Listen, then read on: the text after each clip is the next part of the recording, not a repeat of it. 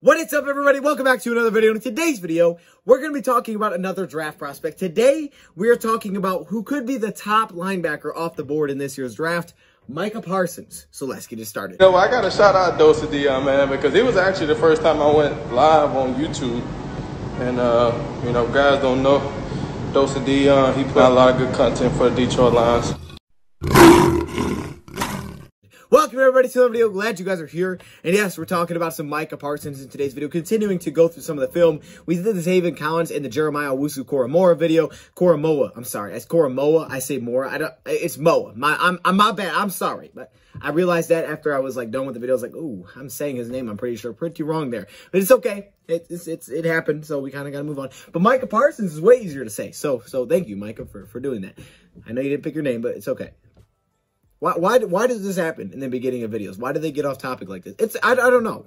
I can't explain it. Either way, we're talking about Micah Parsons in today's video. Before we get into this video, we did touch on what Micah Parsons said about joining the Detroit Lions potentially and what it would be like to get to learn from a guy like Chris Spielman. He talked about his impact that he could have on him as a player and how great that would be for him. We did the video on that, if you guys saw that, where we had like the, you know, the weird outside thing. Anyway, you know what I'm talking about. But then Micah Parsons said this. And Jason Cabinda actually retweeted, who's the Lions fullback right now, of course. Nick Bond's still on the roster. We'll see who wins that role. Last year, though, it was Cabinda. And Cabinda put this tweet out. You should always be in competition with yourself and with those around you. Just never make the competition with those around you more important than the competition between you and you. I think that's a great quote. But then Micah Parsons has something to say about this. That's why it's me versus you. Okay, now I know it's supposed to be it. Maybe, come on, like we got English right. No, it's fine. You know what? I can't even say that. I can't spell. That's why it's me versus you this offseason in whatever drill you want. Oh, snap. Oh, snap. So, boom. What do you make of that? Nothing? Something? Who knows? Okay, but I thought I'd at least throw it in there. So we're continuing to do this. Obviously, the draft is coming super close. So we're going to have to keep talking about some of these top prospects. That way we were just prepared because I don't know what direction the Lions are going with this. And they could definitely trade back too. So I want to know about all the options that are available. And I spent a lot of time watching prospects pretty much every day. So I'm starting to get a good feel of a lot of players. I got a lot of notes taken, which I'm going to throw onto DoseOfDion.com. And hopefully, by the time we're like a week away from the draft, it's pretty deep. We're with a lot of players on there to look at. That's kind of the plan, so we can start putting together big boards like the week before the draft, because that will be a really fun time, and that's what I'm excited for. But today we're talking about some Micah Parsons. I don't know what really happened and what didn't happen and on the off-the-field stuff, so that's not what this video is about. This video is about the on-the-field. Here's how I look at it. If I'm the Lions and I do my research, my background, and I come to the conclusion that I'm worried about his character, I'm not drafting him anywhere. Whether that's trade back or sit at 7, it doesn't matter to me. In that scenario, if I was worried about the character, it wouldn't be like, oh, we traded back, now his character is cool. Like, nah, that's not how it is. If I'm worried about it, I'm just not drafting him.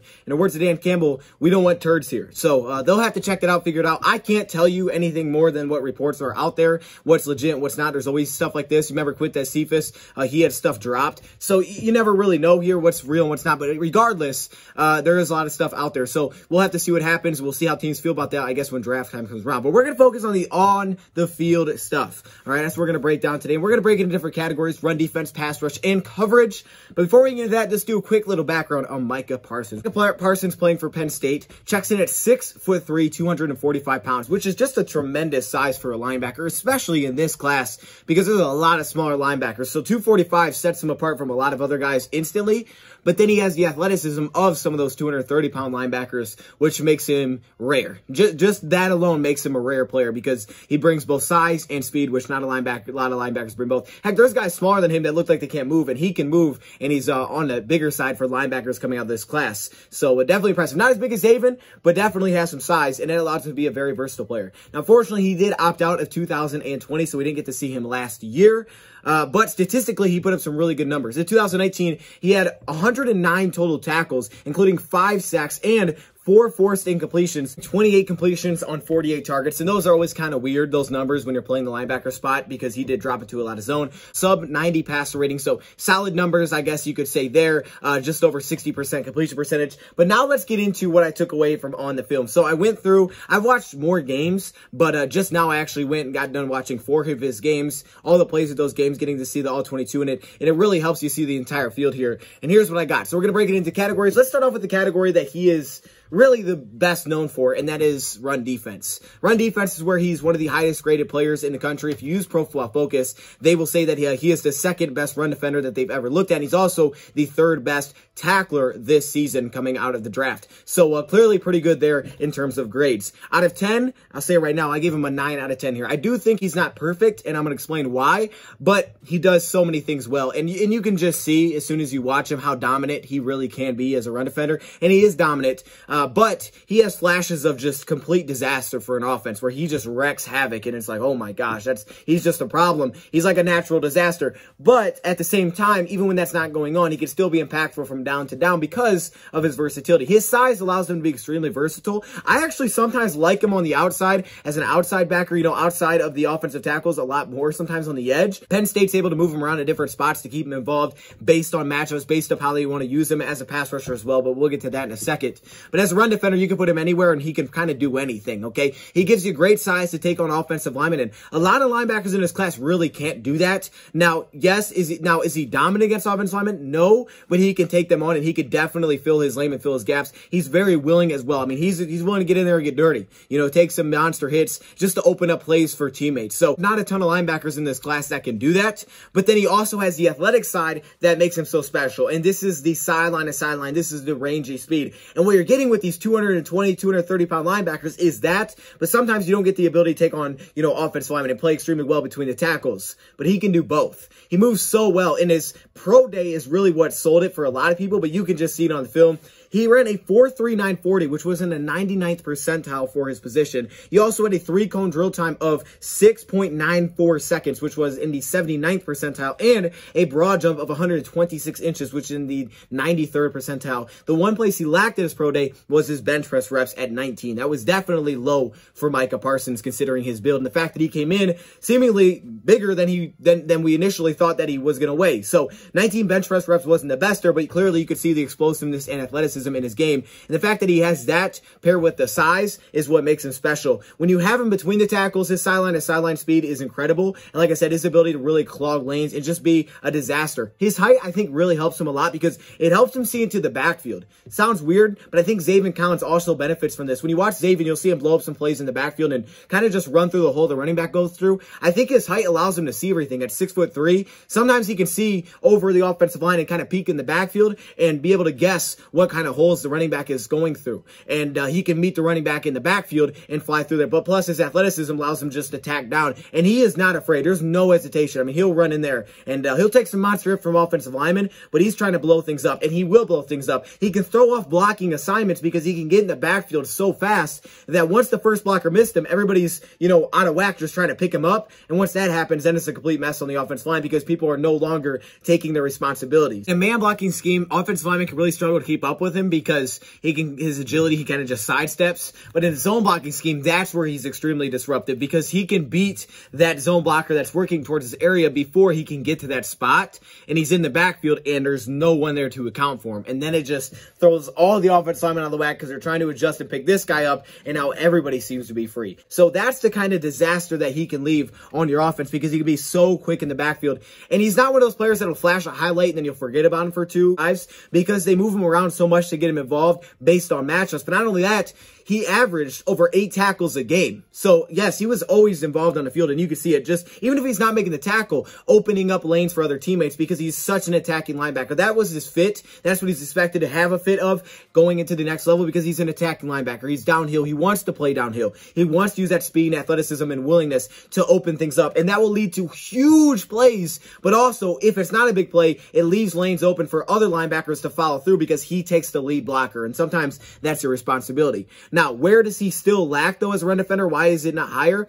He lacks as a run defender because he can get slightly over-aggressive. I understand in attacking defense, sometimes your role is just to blitz right off the snap, and you're trying to get to the backfield. It makes sense. But there's other times where I feel like he's slightly a little over-aggressive, and because of that, he'll take the wrong hole, where if you would have just gave it one more second, he could have picked the right one. And you'll see a lot of flashes of him meeting the running back in the backfield, really running through his hole for him. But there are times when he's just a tad too aggressive, and he gets himself out of positions too early, and then he's stuck within the offensive line. The only thing to me he's lacking, doesn't really miss tackles. He's one of the best tacklers in his class, rarely has missed tackles. Like I said, he had over 100 tackles, last year. He had a sub 5% missed tackle percentage. Lay big hits too. He can lay big hits too. He can make arm tackles. tackles. I would say every once in a while, you know, they'll slip out of the arm tackles, but I mean, he's a very, very sure tackler. Here's an example of one of those missed tackles. He does a pretty good job of clogging the lane here. Probably could have maybe taken this head on. But you see he kind of gets his arm stuck, so he's not able to really wrap up, and this is when it runs through. But not many missed tackles. Misses the first attempt. He doesn't give up on the play. If he'll push him out of the way, he'll try to track him back down and make the tackle. So ultimately, he's just a really good run defender. It's clearly his biggest strength. And you got to believe if you add him to your defense, one, he can fit in a lot of different defenses, but two,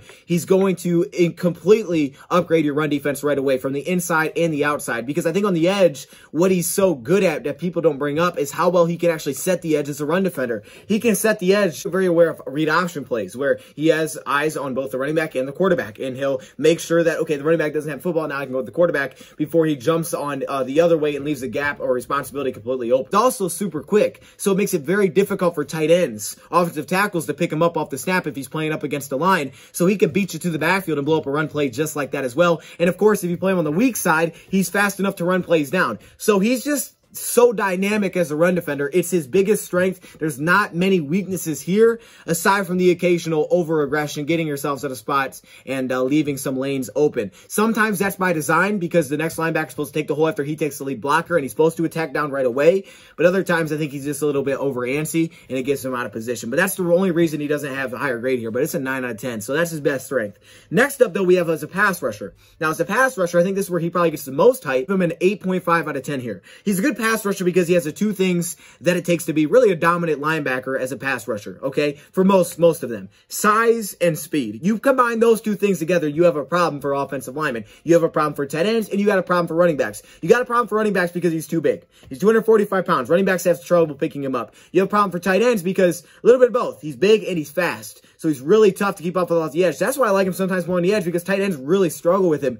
And on the inside against offensive linemen, he's too fast. Now, size there can help him hold his own, but he is too fast for offensive linemen. If he gets into a situation where he's not winning by speed or power, which is usually what you win by. As a linebacker, when you're sent on the blitz, for the most part, your job is to just, get there. You're sending extra bodies. It's about speed, and it's about just being overly physical and too big for running backs and tight ends. However, for him, if it turns into a situation where he's more of a pass rush move guy, so if an offensive lineman is able to pick him up and he doesn't blow by and it's a one-on-one, his first pass rush move usually isn't successful. He usually doesn't attack with great pass rush moves either. It's his second effort, whether that's spinning off, whether that's just, taking a sidestep, whatever that may be. It's the second effort that allows him to get to the backfield. But of course, by that time, he can be late to make a play in the backfield, depending on how many rushers they're bringing. So for him, it's usually just trying to win with size and speed. But if he does get picked up, there is a nice second effort there. He doesn't give up on the play usually. Sometimes he'll realize, okay, I'm not going to get back there. I'm going to sit back and take the running back out of the backfield and just be prepared for that. He still does have the same enough speed and size here that if you want to just play the edge role, you could probably do that and he'd be really good at it. And he also was a defensive lineman in high school. So, he might be able to, pull something out of his hat there that he's not showing us right now. But maybe if he could just develop some quick pass rush moves to get to the backfield, he could be, really all the way there. What he wins with right now is size and speed, which is what most pass rushers win with at the linebacker position. But I think he could add a little bit more to that. I mean, if you watch pass rushers from Lions last season when our linebackers blitz, they didn't throw in pass rush moves. They were just trying to run by guys. That's usually how they all win. But for him, he could throw in some pass rush moves and he could be really scary. But he's already got the size and speed there. So just those two things alone makes him tough. And he can finish off the quarterback. And he has that closing burst to run you down. So once he gets back there, you're not going to outrun him to the sideline. He's going to run you down. It's just a matter of, are you going to throw the ball away first? Because he's going to run you down. It's just that simple. And he doesn't miss a lot of tackles. So Max Savash so far is probably the most complete pass rusher from the linebacker or off-ball position because he can win with size and speed. Like, he's faster than Zaven, but he also has that thick build like Zaven does, so that running backs still can't pick him up. They really struggle, and tight ends don't like it either. And he's really quick as well. Zaven has the size, but he's not always super quick. He's not Koromoa quick, but he also has that strength. So if he doesn't win with speed, he can back that up with strength. So he has both, and that's just, whew, man, he's scary back there. He had 5 sacks in 2019, which is actually really good production. Just not as dominant as I think he could be. I think he could add a little bit more to tweak that and make it better. But I think for the most part, he's got the two things they need for a great pass rusher out of linebacker position. And finally, coverage. Now, I think coverage is probably the most underrated spot of his game. And I think the reason that happens is because the other team, two things he does so well that you have to push something down his game. And I think it's clear it's not his strength.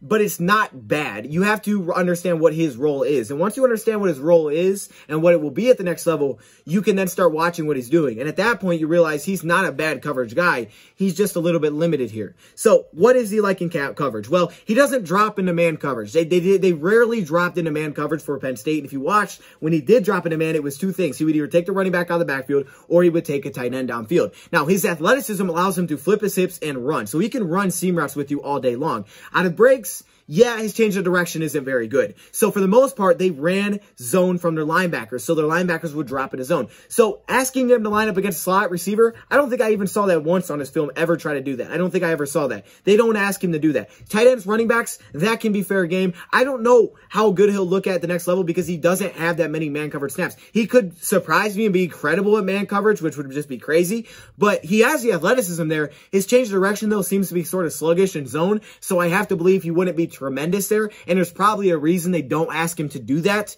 But clearly, when you're 6'3", 245, that's probably going to be tough to keep up with slot receivers, right? If you're a Jeremiah Owusu-Koramoah, yeah, if you're built 226-1, you can keep up with slots. He's not going to be able to do that at a high level. But he can take the running backs and tight ends and do that. He can run the seam, and he can slip out with the running back because he can cover that area. Now, here's where he plays a lot. Zone coverage. He drops into zone coverage. It's I think, very underrated as a zone coverage guy because I think the one thing I notice is that how well he's able to read the quarterback's eyes, which is what your task is. You're a linebacker. Your task is to read the quarterback's eyes when you drop into zone. And you follow their quarterback's eyes, right? You just try to get in those passing lanes. That's really your job there. But for him, what he does well is he's able to usually keep tabs on his man, the man in his area, but also watch the quarterback. I noticed that, and it was actually kind of impressive to see it. I saw one great example against Iowa where he kind of, you can see him kind of keep peeking back, knowing and where the other options are. For example, if they try to stack him where there's one going underneath and one going behind him, he tries to keep, a little bit of an eye on both guys while still watching the quarterback. Sometimes linebackers just watch the quarterback strictly, and at that point, they're not even, they have no idea what's going on around them. So yes, they can follow the quarterback's eyes, but a good quarterback looks them off. They're not even going to be near the play. For the most part, though, he actually does a really good job of keeping tabs, and I think it's because he's done it so much. Because they don't play man, he's had to really just refine his craft as a zone coverage guy. His height is a big plus, and just like Zaven in this way, a guy that's 6'3" can really clog passing lanes. It's really tough because he just gets in the way. Long arms, he's tall. If he gets himself out there, it really closes up a window that a quarterback can throw the ball. Plus, if he jumps up, it's a huge radius that he's taken away for the quarterback to throw the ball. So just that alone sometimes causes him to look away. Even in man coverage, they would look his direction, but if he's covering a running back, they couldn't even see the running back sometimes, so they just go a different direction. He's athletic. Now, he doesn't look as fast in zone coverage as he does as a run defender, as he is a run defender. Run defender, he looks comfortable. He's attacking. Zone is less attacking, right? You're dropping, you're trying to feel things, and he's less fast. He's less sure of himself. He's slightly hesitant, and sometimes it leads to be sort of slow, but you also keep in mind what his roles are. He doesn't usually tend to go too far outside the tackles when he's dropping in zone. He does drop with a lot of depth. He can drop 15, 20 yards easily because he's so athletic, but he doesn't drop too far to the outside. And I think that's a lot of the scheme is that's not his responsibility. He's keeping the middle of the field. That's his responsibility is to cover the middle of the field, but he wasn't tasked too much to drop to the outside. So not tasked a lot to drop to the outside and didn't play much man coverage, and never I saw line up against a slot and cover him down the field. Tight ends, yes. Running backs, yes, out of the backfield, but I never saw him line up against a slot and cover him man-to-man coverage. So there's going to be slightly limitations, or I wouldn't even say that. There are limitations right now, but he does have the athleticism to potentially improve upon it. There is the athleticism there. So it's not like he can't ever do it. There's certain linebackers that are so slow, it's like, yeah, he's probably not going to be able to play man coverage. So that's how good in zone can we get him. But for him, he does have the athleticism where maybe with a lot of work at it, he could become a very formidable man coverage guy. And that's not to say that he can't be right now. I think he's actually pretty good at man coverage against tight ends and running backs. He's been asked to do it a ton. So clearly, they try to play to some strengths there, putting him in zone. Another thing in coverage is I always look for read and react. Definitely does it, but he does have a tendency to be slightly late on screens. And I think what happens here is, from my view, not attacking. So he's not close up to the offensive line. So since he's dropping in his zone, he's dropping back right away. What I think happens there is he's watching the quarterback's eyes, keeping tabs on what's around him, but at the same time, now he's not watching the offensive line. So he doesn't always recognize when the offensive line is kind of like not blocking anybody, then they release. He recognizes that sometimes late. Now, his speed allows him to recover, but sometimes he's late there, and blockers can put him out of position because, he's a little bit late to the party. He's pass rushing when he's blitzing. He actually does a really nice job of watching the running back as he blitzes. Really nice job here. This is what good linebackers do, I've noticed, is when they blitz, they also kind of keep tabs on that running back to make sure he's not running out. And if he does leak out, they can slide over to it. Or if he can't get to the quarterback, backs up, looks for the running back, and leaks out. When he's pass rushing, he's good at that. But when he's dropping, he tends to just watch the quarterback's eyes and what's around him and not the offensive line. And he's unaware until it's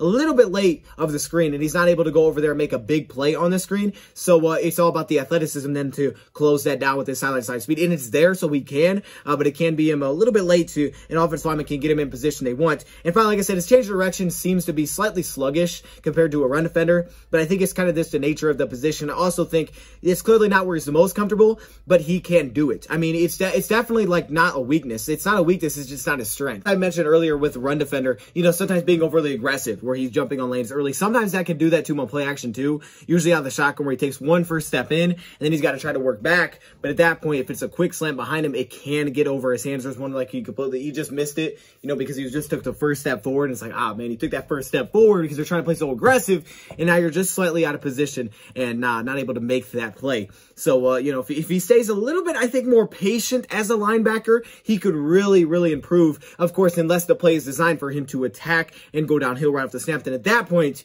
he's going to be dangerous. If you had to pick something he struggles with, it's that, but he's not struggling. He's just not his strength, right? I mean, he's solid. He's actually above average to me yet. That's why I gave him a 7 out of 10. It's just not his strength. And so far, he has been slightly limited. So we'll see at the next level what you can turn him into, but he has the athleticism to potentially be more than that. He hasn't found a way to come up with plays. He has had 3 dropped interceptions, so he's got himself in position, but he has had 3 dropped interceptions. He does have 4 forced incompletions because he will lay the boom if a slant or something like that is coming by his face, but he hasn't been able to make plays. He hasn't been able to finish plays. Clearly, the guy does not have great hands, so 3 dropped interceptions, you know, not able to finish off those, and clearly if you have 3 interceptions, that's going to drop that pass rating you allowed way down. If people saw 3 interceptions, if they saw 2 interceptions, they'd be like, wow, he's good in coverage. Throw a couple of coverage numbers at you here. If you're looking at Micah Parsons' 2019 season, that's the last time we saw him play, he allowed a 65% completion percentage. Compare that to Zaven Collins, who, yes, played in less games, but allowed a 73% completion percentage, okay? And Zaven Collins is known to be one of the best zone coverage guys. The difference is with Zaven Collins, he was able to come up with those interceptions. The one that hit his hands, he was able to come up with it. And not only that, if you look at some of the interceptions, it's just being in the right place, right time. Ball tips near, he makes the crab. That's really good for linebacker. That's what it's about, being in the right place, putting yourself in position to have an opportunity. He's done that. He just hasn't finished off the play. That's really what he's lacking here. He's allowing a lower completion percentage, yes, in less games, but then Zaven Collins, and even Owusu-Koramoah, now I know he's lining up at slot, so it's a different responsibility. He allowed a 62% completion percentage compared to Micah Parsons' 65. The guy can definitely play zone. He just hasn't came up with the plays that are there, and he hasn't been able to finish off those to really lower that pass rating and make his coverage grade go up. But even still, PFF gives him a way above average coverage grade. That's up to a 24.5 out of 30. Definitely a very talented prospect. I think he's player alone worth the 7th pick if that's the direction that you want to go. If you want to go linebacker for whoever that would be. Lions traded back, and again, character stuff checks out. This could be a really strong option for them. I think he's very scheme versatile for whoever picks him up, could fit him in there somehow. He can play all over the field. I've seen him line up a strong side linebacker, weak side linebacker, middle linebacker. I've seen him line up on the edge. He just plays those roles. Doesn't line up at slot corner though, but he can play all of those roles. So Micah Parsons is very talented. He is my #1 linebacker in terms of just on the field. I have Zaven behind him, and I have Owusu-Koramoah close behind Zaven. Some really good linebackers in this class, no question about it, but I think Micah is the best in my opinion. Micah's definitely one of my favorite on-field players in this year's draft. There's no doubt about that, and I've really liked him for a while, but yeah, I mean, as I continue to watch, there's just so much things I like about him, and I think he just stands apart from a lot of other guys in this class with what he's able to offer and bring to the table. Also, you know, he's been talking some Lion stuff recently, so yeah, it's interesting. But again, the off-the-field stuff, yeah, that could, we'll see what that turns into. It will dictate some things. We'll see how teams react to that when it's draft time. So, let me know your thoughts, comments below. Thank you for watching, and I'm out.